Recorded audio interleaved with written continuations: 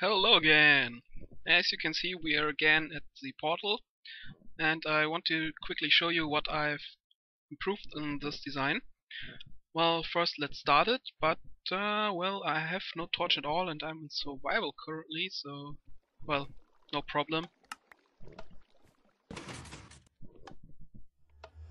You see, in case you have no torch at all, it reminds you that you need to place a torch in here to start the portal. So now let's have a quick look at the outside. Here you can see the naked setup. I removed all blocks that aren't necessary and exchanged a few with glass, so you can see everything here. Biggest changes are the double inverse butt above here. You remember it, right? This one here. It now gets activated by our upwards firing piston in the back, which normally would just start the chain reaction which creates the bolts.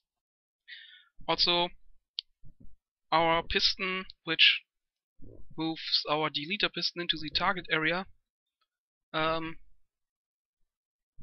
this very little add-on, so now it can retract on its own without the need of making a delay of the turn off button.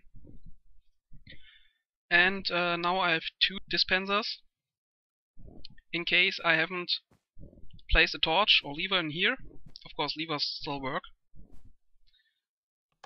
This dispenser will fire and will give you a torch or a lever, and if you place something in here, a torch for example, the dispenser in the back will ignite the portal, and as usual you can delete it.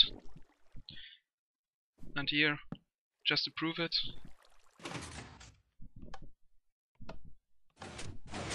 everything still works even with levers, so if you don't want to waste your redstone on your survival world. Yeah, I'm currently learning world edit, so expect a schematic or at least a world download in the description soon. And oh yeah, to those both buttons, of course, it's just a matter of correct wiring. You could place them anywhere and any way you like. You could make a T flip-flop and just have one button set up, whatever you want. Well, that's all. Thanks for watching, and see you next time.